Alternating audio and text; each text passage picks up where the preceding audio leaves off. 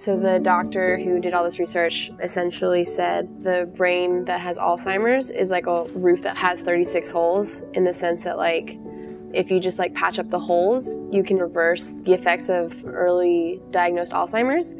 So essentially like what I want to do is to make like a advertising campaign that just funnels people to his research. For a long time, Alzheimer's had been just about me. It was what my art had been about, almost like therapy.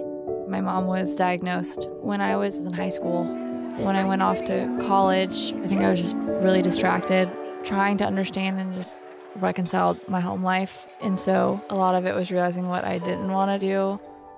With the thought of my mom not being cognizant, I was having a really hard time finding school to be purposeful. And so when I started graphic design, I just wanted to land somewhere. I needed to declare something. At first, it was really, really hard. It's a lot of in-depth critical thinking. I was spending hours on things that didn't really pan out. I saw good design, I just didn't understand how they got there. And so I was really struggling with that. I had felt like there was really nowhere else to go at that point. I think for me personally, it was really helpful to be at a smaller school, a place that loves people, especially my professors who took the time just to listen, caring about just me, my questions and my doubts and my confusion. And that's when it really clicked. People want to be listened to.